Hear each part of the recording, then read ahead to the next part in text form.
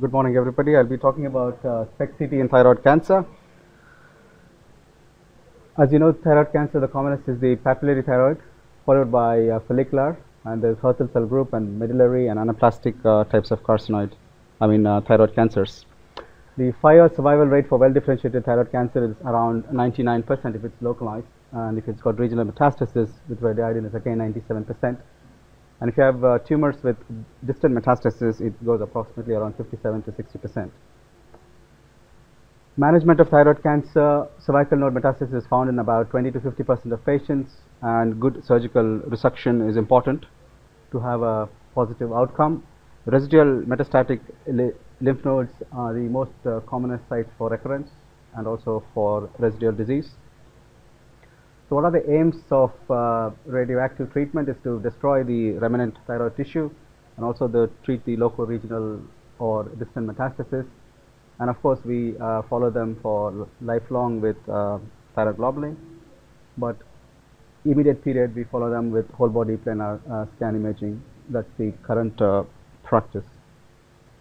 Coming to the role of SPECT CT in pre-ablation, the study from Imperial group in the UK, and they reviewed 79 patients who had scans with iodine 1, 2, 3, and in fact SPECT CT provided additional diagnostic information in approximately about 40% of patients, and further characterization in 70% of lesions seen on the planar imaging. So in the end, what they decided was SPECT CT provided improved specificity with a calculated sensitivity of 50% of 100 and accuracy of approximately about 87%. So SPECT CT did made an impact for all these equivocal lesions seen on the whole body scan. Another patient from Spanu et al., and they reviewed 117 patients who had planar whole body bone scan SPECT CT, and they also had a few patients who had post-therapy iodine 131 scans. And in their study, in fact, having SPECT CT in the algorithm changed the treatment approach in about 36% of patients with the disease, and in fact avoided unnecessary iodine treatment in 20% of patients who had no disease on the SPECT CT component. Another study from Wong et al. Looking at the incremental value of diagnostic 131 SPECT CT, and in fact they said they could rapidly exclude the physiological activity or contamination on the equivocal planar scans, and also it improved the reader confidence in approximately about 71% of the patients. Therefore, SPECT CT was used in all those patients to differentiate benign uptake from pathological uptake. This is an example of a patient with post-surgical aspect. There is uptake in the neck, and the increased uptake localizes to a level 4 cervical lymph node. It's quite straightforward, but in post-ablation scans it becomes quite challenging. So what is the role of SPECT CT in patients after treatment with radiation? It improves the diagnostic information by providing good nodal staging, disease localization, and also helps in change in therapeutic strategy. In this paper, they looked at 25 patients, and SPECT CT improved diagnostic interpretation compared to the planar in 45% of patients, which led to change in management in about 25%. Means sometimes we see an uptake in the neck, and the question is whether it is in the thyroid bed or it is in the esophagus, and most of the times it will be the esophagus, and therefore the patient will not get a further radiation treatment during follow-up. Another patient, this is from Haifa, looked at 71 patients, and 54 patients had post-therapy imaging and 70 had diagnostic scans, and in fact SPECT CT provided 57% incremental value when compared to the planar imaging, and 17 patients who underwent the diagnostic studies, the finding changed management in 40% of the patients, whether to have a higher dose or to refrain from radioactive treatment or to change the therapeutic approach. They can at least upstage or downstage the disease by using SPECT CT. In this, again, looking at 55 patients post-therapy, 29% of the patients had indeterminate results on the planar scans, and by using SPECT CT, they could exclude nearly 22% of what was indeterminate on the planar, and they could make a definitive diagnosis in most of the patients. This is the last of the thing, and SPECT CT accurately characterized. If you want to look in terms of characterization, and we can characterize all the inconclusive findings on the planar imaging, especially the contamination or bone metastasis or any other lymph node metastasis easily on the SPECT CT, and by using SPECT CT they could alter the management in approximately 50% of patients. So SPECT CT is a mainstay in thyroid imaging now, and most of the patients, at least they'll have a SPECT CT of the head and neck or any specific areas whichever you find is equivocal. With this, coming to the increased diagnostic information, this is an interesting scan. This is a whole body scan they have taken. There is a focal uptake in the left side of the neck, and they thought it was a lymph node uptake, but on the SPECT CT component it was just an asymmetric submandibular gland, which was a physiological uptake. And then again there was a focal uptake in the thigh, which was found to be a soft tissue inflammation, and therefore they could exclude any remnant thyroid tissue in the neck. Coming to nodal staging, in fact by using SPECT CT you can change the nodal stage in approximately 35% of the patients, and you can differentiate whether the uptake in the neck is in the thyroid bed or it is in the adjacent lymph nodes in the cervical region. And sometimes what happens is, because the uptake in the neck is so intense, you can miss small nodes very close to the thyroid bed, and therefore by using SPECT CT, this paper from Zui et al., they confirmed that SPECT CT helps in accurately localizing and assessing the disease in and around the neck. There is another patient, thyroid bed, there is increased uptake. The question there was whether it was in the remnant thyroid tissue or in the lymph node, but on the SPECT CT you can see a large lymph node in the neck, and the uptake localizes to the lymph node in the neck. So it was a lymph node metastasis. Patient underwent resection, and then they'll have further follow-up to see whether any leftover remnant tissue there. Another patient, high-risk papillary carcinoma, treated with radioiodine, about 4.5 gigabecquerels. There is uptake in the mediastinum, and finally the uptake was, there is a lymph node. If you could see, it's an intense uptake there, but you thought it is on the thyroid bed, but reducing the intensity in that region, going a little bit further, they could find a small remnant lymph node, a paratracheal lymph node, which was very close to the thyroid bed. Better disease localization. In this case, it's mostly straightforward. Then the question comes whether you need to do SPECT CT in all the patients. Then it's up to the local protocol, because in our department, if you have a straightforward one, then you don't do it, depending on the work list for the day and also the patients. But in general, if this is the case, it was a straightforward. There was uptake in the salivary glands and also in the thyroid bed, straightforward residual uptake in the bed.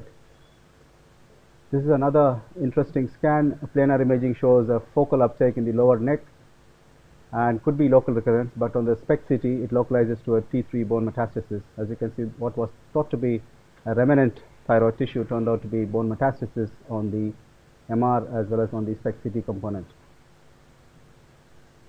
Now the patient scan looks relatively normal, but on the SPECT CT component you can see all these non-avid lung nodules, which is quite frequent in patients with thyroid cancer, and also CT shows multiple nodules, which is not very active. So there is another patient with lung and bone metastasis. You can see multiple lung metastasis on the thyroid scan, and also bone metastasis here. On the CT it correlates with extensive lung metastasis. Radioiodine treatment, use of SPECT CT for better disease localization, less equivocal results, needs further imaging, and in fact you can accurately localize the areas of increased uptake. You can differentiate lung uptake, skeletal uptake, and the treatment often changes, and in fact we give a higher activity for all these patients. This is the same example, lymph node. This is another example where your whole body is normal, but on the SPECT CT component or the CT component you can see multiple nodules, which is not radioactive avid. Change in therapeutic strategy. In fact, by using SPECT CT in the algorithm, they could change the treatment management in about 25% of the patients. Some went for surgical management, and change in the radiotherapy field in few patients, and also the amount of activity, whether you want to give a higher dose or a lower dose, was decided based on the SPECT CT study in this group of patients. So this is another patient, post radiotherapy scan. They see two focal areas of increased uptake. On the SPECT CT component, one localizes to the lymph nodes and other localizes, remnant thyroid tissue, and then there was a lung metastasis in this patient. Now the patient looks a faint uptake, whereas on the SPECT CT there is a remnant or a residual thyroid tissue, which helps in clear-cut definition. Now there are similar examples if you want to just localize where the pathology is, because I'm showing these are all quite straightforward scans, but later on I will show some technically challenging ones, whether you want to say whether it's a remnant tissue or a thyroid or esophageal activity. So the value of SPECT CT in post-therapy is accurate localization. You can characterize where the uptake is. You can differentiate malignant versus benign uptake, assessment of nodal or distal metastasis, and in fact sometimes you see some faint uptake at equivocal or unexpected sites. If you want to clarify, you need to have some additional imaging at the sites, and you often come with some incidental findings which we often over-report if you don't know what are the common causes of abnormal or a normal iodine uptake. Physiological mimics, there are quite a lot of case reports where they could find uptake in the salivary glands, dental fillings, retrosternal goiter, esophageal activity is very frequently we see this. Hiatus hernia is another stumper which you can over-report. Bowel diverticular can show increased uptake. Some patients have shown some breast uptake, skin contamination. All these things you have to take into consideration before you want to send the patient off, or whether you want to recommend a patient for a SPECT CT. This is a patient. You can see there's a linear uptake, which is quite straightforward, but if you want to know whether there is any remnant thyroid tissue there, it's quite challenging, especially if you have a raised thyroid globulins and if the patient has got a high risk, and then SPECT CT might help in this patient. In this case, the whole of the entire activity is in the esophagus, not in the thyroid bed or any other structures in the mediastinum or the neck.